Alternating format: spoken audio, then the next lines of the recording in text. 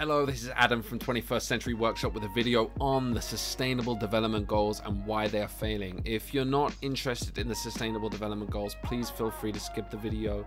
This video is really for the young people that I've been training for the last however many years. You know, whether I'm training young people at the UN or for an NGO, I've always tried to use the SDGs as my framework to guide their action. You know, it's 2019 and the SDGs are failing.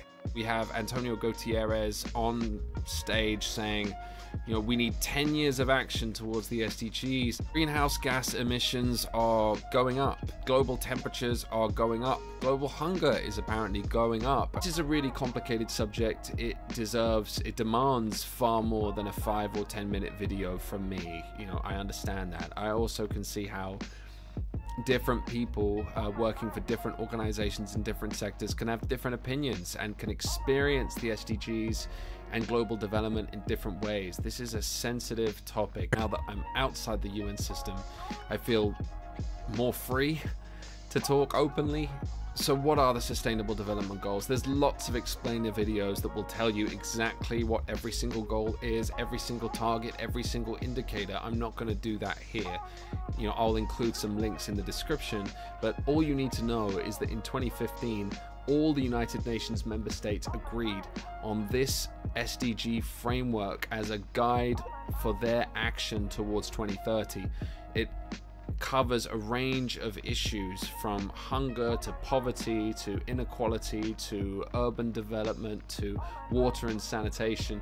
It's a huge and comprehensive framework that came after the Millennium Development Goals before them. Now, according to a recent UN SCAT report tracking the progress of the SDGs in Asia Pacific, not one country is on course to achieve one SDG by 2030. Not one. There are some goals where we're making some progress. For example, SDG 4 for quality education, we're making some progress, but on the current trajectory, we will not make any of the target. Also, on some goals, for example, SDG 6 and SDG 8 and SDG 12, we're actually going backward. None of this is helped by the fact that we only have data to support 1/3 of the SDG targets. So 2/3 of the SDGs, we wouldn't even know if we were succeeding because a lot of the data doesn't exist or the data is not agreed upon. The data side is really complicated. You know, imagine trying to measure progress on so many targets and so many indicators. It's a nightmare. The SDGs to have any credibility in 2030, we need good data. So why are the SDGs failing? Well, part of it is to do with the SDGs themselves. The SDGs were created very much as a response to criticism of the Millennium Development Goals beforehand, meaning they were designed for developed and developing countries. The MDGs before them were just focused really on supporting developing countries. Developed countries were seen more like donors or partners, but the SDG framework is focused on everyone. Also, they addressed global inequality, the gap between rich and poor, which was groundbreaking. And the SDGs were created really inclusively for young people, civil society, marginalized groups, government leaders, private sector. It was the most inclusive process in UN history, according to Ban Ki-moon. In many ways, creating such an all-encompassing framework made the SDGs the most ambitious project in the history of humankind. To be honest, it was a miracle that we even got agreement for the SDGs from all UN member states. You know, that in itself is a tremendous achievement. And, you know, this is when Barack Obama was still president of the United States. If we tried to get the SDGs over the line today, we'd most likely fail. So the SDGs were designed not just to meet the needs of every country, but also to be agreed upon by every country. To get agreement, you have to compromise, and when you compromise a lot, you can end up with quite a bloated framework. It reminds me of that saying, when you try to be everything to everyone, you end up being nothing to no one. It's just way too bloated. It makes it really inaccessible and overly complicated. But then others would say development is complicated and it does demand complicated solutions. Many private sector leaders have told me that actually it's very useful to have the SDG framework because it gives them an access point. Now, how do we, or how is our work contributing to the global development agenda. We can take the SDGs and we can find a way in. So in some ways, having this huge all-encompassing framework is beneficial, but in other ways it isn't. SDGs are not perfect. You know, some of the targets, some of the indicators are written quite poorly. For example, Sustainable Development Goal 4.7, education for sustainable development. How do we measure education for sustainable development? Considering the way it's written, it's almost designed to fail. Again, the counter argument is choosing targets because it's the right thing to do, not just because you can measure it, is a virtuous thing in some ways. The second reason I want to point out that the SDGs are failing is government inaction. Now, again, it depends on the country. Some countries are investing much more, but the reality is millions of young people are walking out of school to protest in the streets because they can see the governments aren't doing enough. It was a quote from Peter Gluckman speaking at a panel in Washington a few months ago where he said, the reality is that the goals are just seen as aspirational goals rather than an actual roadmap to change. Governments are just labeling what they're doing anyhow as in obligation towards the SDGs. I read another quote in the same article by Nakao Ishii, the chief executive of Global Environment Facility. She said, it's almost an order that when you go to these UN meetings or policy meetings, you have to wear the SDG badge. But the question is, to what extent do they really understand the need for transformation? We need more investment in the global goals from countries.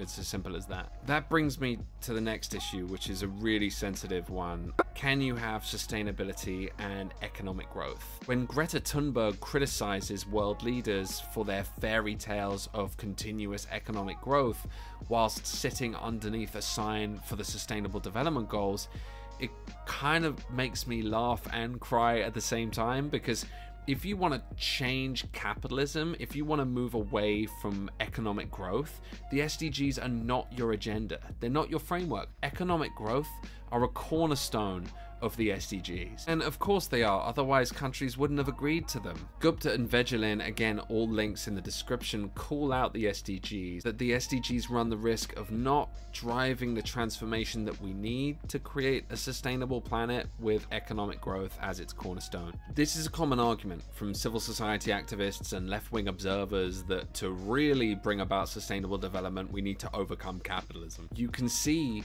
if you look at Sustainable Development Goal 17, implementation of the SDGs is the old neoliberal approach, which is trade liberalization, privatization, the role of the World Trade Organization, the IMF and the World Bank, structural adjustment loans. It's there in black and white. These organizations have been criticized again and again and again for failing poor people. So for many people, the SDGs could serve to reproduce poverty and inequality, not solve it. Many would say that it's access to fundamental human rights like food, water, and healthcare that are what will resolve poverty and inequality, not access to markets. The only entitlements prescribed in the SDGs are universal access to primary and secondary education in SDG 4 for quality education. There is no prescribed entitlements to food, water, and health in the SDGs. I personally think there is a place for organizations like the IMF and the World Bank, but we need more bottom-up innovation. We need more investment in civil society, local ideas and solutions and innovation. We need more examples of positive deviance, for example, which identifies solutions that are working in poor communities and aims to replicate and scale those solutions. More sustainable, more affordable, more acceptable to local people and local cultures. And then lastly, the UN itself. Now, the UN is there to support member states to achieve this agenda. I have my own experience of working at the UN, and I know a lot of people who work inside the UN across multiple agencies working on multiple issues. And I think we do have some challenges on the inside. First of all, money.